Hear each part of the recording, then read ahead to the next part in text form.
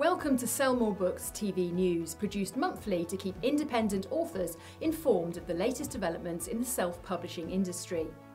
In this issue, Ian Sutherland advises writers how they can effectively promote themselves and their books on Twitter.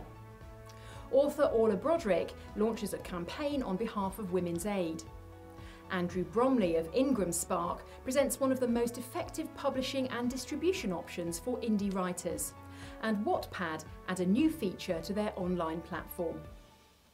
But first, Ian Sutherland has just published a new book called Advanced Twitter Strategies for Authors. Twitter techniques to help you sell your book in under 15 minutes a day.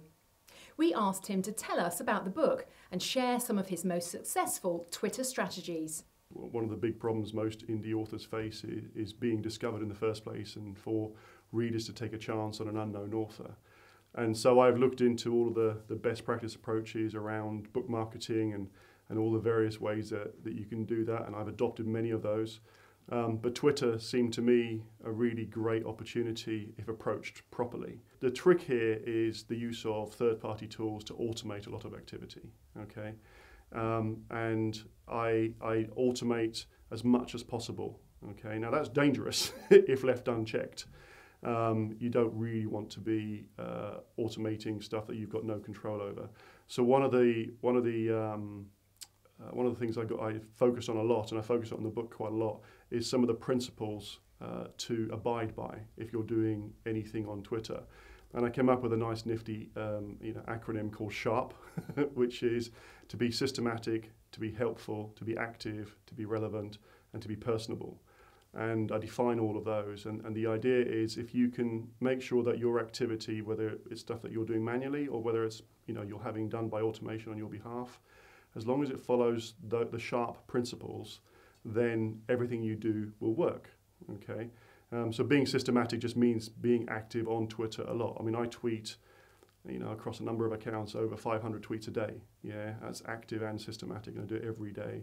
I review my mention stream every day, and I interact and talk with people. When I do that, I'm being personable. Yeah, it's very important to never ever come across as a bot, as a robot on Twitter.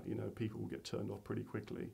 And so you have to, the most important one out of all of the SHARP principles is to be personable. Yeah, being helpful is all about tweeting good content in the first place, and it's also about retweeting other people. Okay, so when you retweet someone, you're doing your followers a favor by sharing good content, but you're also doing that person a favor. And what have I missed? Active, relevant, systematic. Helpful, personable, that's them all, I think.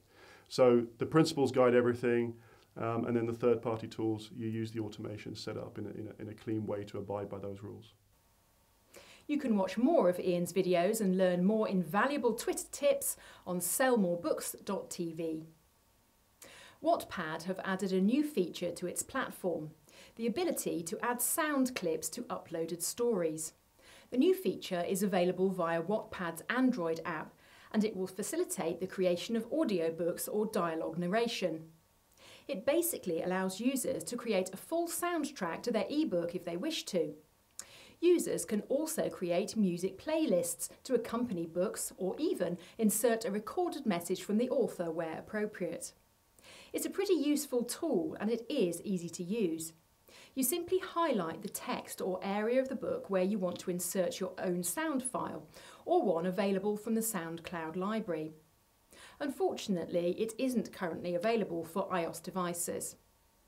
To date, Wattpad hosts 75 million stories and 35 million users. It's a great place for new writers to build fans, or a place for an established writer who wishes to test or release extracts of work.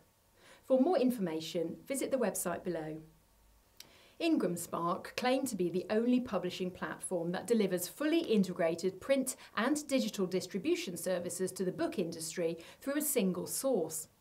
We asked Andrew Bromley, their international marketing manager, how their services helped independent authors.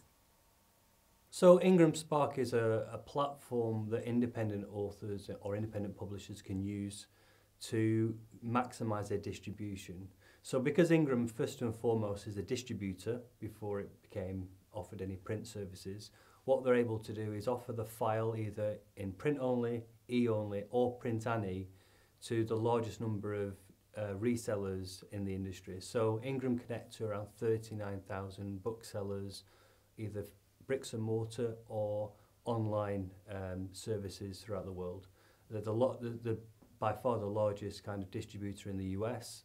And if an independent publisher puts their content in Ingram Spark, their books become available to 39,000 resellers, as I mentioned, but many of them order it through iPage, which is the ordering system where many bricks and mortar and online retailers order from Ingram as a wholesaler.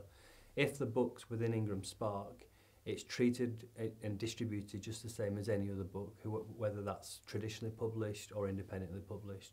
So the buyer would buy the book on the merit of the content, not whether it's been self-published or traditionally published. Sell More Books TV is an online TV channel produced by author Peter C. Middleton to assist indie writers. I asked him earlier why he had launched the channel. Like most independent authors, I spent a long time writing my book, and then I thought it was just a matter of sticking it up online and everyone would buy it. And I discovered that's not the case, because my book was one of 100,000 books being published in the UK alone last year, which meant that somehow I needed to let people know that my book was available, that it was worth reading. And when you're up against that kind of competition, mainly from established authors, it's not easy. So I started looking at ways in which I could promote my book and found out there was plenty of advice from plenty of sources, but I didn't have time to wade through it all. So what I decided to do is to learn how to promote my books by inviting into my studio some of the most knowledgeable people in the area of promotion and marketing of books. And as I interviewed them, I would learn from them, and hopefully the end result of starting and running this channel will be that I'll be able to sell some of my own books. Well, we'll see about that. But I hope you enjoy browsing through this channel and learning from the experts, and I hope you're successful as an independent author. Peter would love to hear from anyone wanting to come to his studios and share advice with indie authors. You can contact him using the details below. And finally, author Orla Broderick is making a heartfelt appeal on behalf of Women's Aid, a UK charity working to end domestic abuse. It runs hostels for women and children needing a safe refuge, and Orla discovered that in one of these refuges, a large bookshelf stood empty. Women in crisis would appreciate the opportunity to escape from their troubles into the pages of a good book, like yours. So Orla would like to invite you to send new or nearly new copies of your books to these two branches, in Elgin Moray and the Isle of Skye. As one author suggested, this could be a great way to put to good use any copies of books that you've brought back from events with slightly damaged covers that make them unsaleable. Well, that's it for this issue of Sell More Books TV News. If you would like to share news, information or advice in the next issue, please contact us using the details below.